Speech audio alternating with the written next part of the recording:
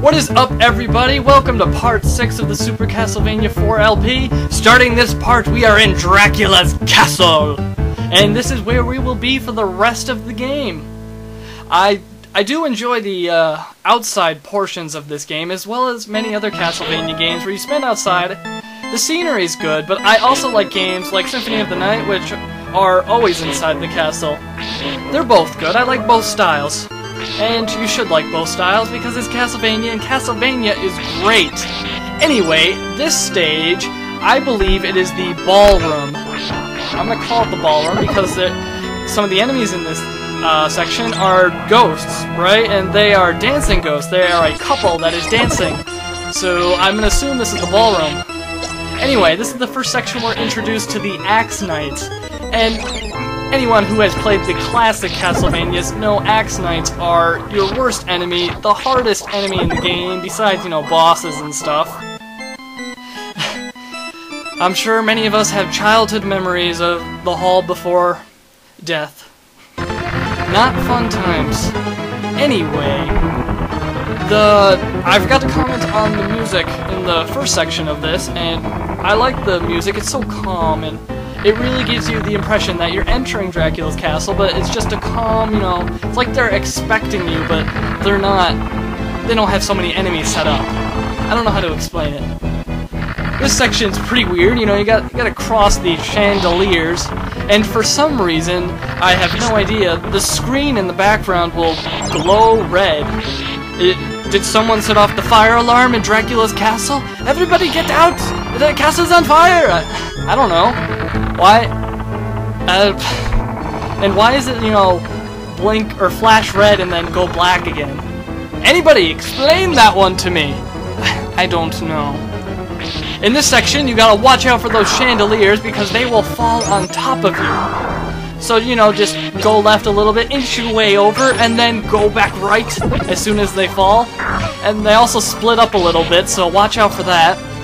And at this point, I realized, oh, I forgot the secret area. And if you go right here, mess around a little bit, you'll find some stairs to the secret area.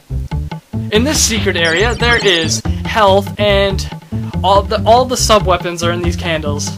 Every single one. And there's also a dog with an old man ghost, and if you kill the dog, the old man starts crying. It's kind of funny. I didn't show it here. But I believe there are 3 of these secret areas. One of them in stage 3, which I have no idea where it is, and I think the other one is in stage 8 or 9. I'm not sure. I'm sure you guys know better than me. I never found them as a kid, and I never bothered to look them up, so... And I discovered that one on accident, so... Anyway. We have some... There's more ghosts. There is these... I call them Milkmen, because it's like a ghost that's a milkman. That's what it looks like to me. There's also these multicolored gas clouds, I'll call them. Hit them twice or 3 times and they'll go down. See, look, it's a milkman. It totally looks like a milkman. Who is with me on that one? It's a milkman. It's a milkman, yeah, but they'll come from the left of the screen, so you gotta watch the left of the screen carefully, or they will hit you. And you don't have that much health in this game. On average, I think you have 4 hits, so it's not like your health meter is generous. It's not generous. And there, right there, that is the Roman numeral number 3 I was talking about. Now I can throw 3 crosses on the screen at one time, which is handy dandy, I might say. This section, I hate the bats, because they'll knock you into the spikes and could possibly kill you. But this whole stage overall is not too difficult. I have more problems with the boss than the actual stage.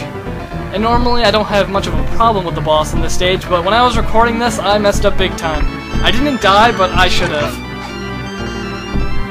More enemies in this section include coffins that will chase you around, and later in the stage you'll see tables. You know, they look like part of the background, part of the scenery, but if you walk by them, they'll attack you and chase you. Which I got fooled by in this. I think I got fooled by in this recording. I'm pretty sure. I know I did as a kid. Even when I knew about it, I'd still run into the tables and not realize it. And then I'm like, oh crap, I forgot again? Yeah. It's one of those things. Even if you know about it, you're still gonna get hit by it. That's coming up soon, you'll see. I believe I refilled my health on the wall right here, possibly? I don't know. Oh, okay. This section has these hands in the walls, right? And I don't know what happens if they touch you, but I just duck and walk underneath them. And you'd think those skeleton warriors that are not moving would hurt you, but they don't. You just walk right by them. My guess is, if you get hit by those hands, they'll hold you, and then the skeletons will attack you. That's just my guess. I'm not sure. I've never gotten touched by the hands. Not quite sure what they do. Anybody that knows, feel free to comment and tell me. I love it when people comment. Right here we have a bunch of coffins spinning. I don't get the point. I don't quite understand it. Anyway, right here are the tables I was talking about. Or maybe I don't get fooled by them. But if you walk by them, they will attack you. So it's always good to get rid of them. And here are the ghost couples I was speaking of. Right there, see, the tables will come alive. And these ghost couples will dance around the room and try to hit you, but one hit and they'll go down, I believe. I believe it's one hit. Let's see. I don't think I attacked them. I'm pretty sure it's one hit. Okay, it's 2 hits. Are we at the boss yet? No, we're not at the boss yet. We're still climbing up the ballroom. I think it's the ballroom, but there was also a part dungeon section, let's say. And there's a 1-up, which is nice. That was actually the first time I discovered that 1-up. I didn't even know there were 1-ups in this game, but I discovered it right there. Alright, this boss I have lots of issues with. It's a giant dancing couple, right? So normally, I just jump on the higher pillars and jump over them when they come towards me, and that will dodge all of their attacks. Unfortunately, this time, I messed up quite a bit, so I just threw crosses, and luckily, I lived. I should have died, but I lived. Thank God for the 3 Roman numeral thing. Anyway, guys, that's the end of this video. See you all in part number 7.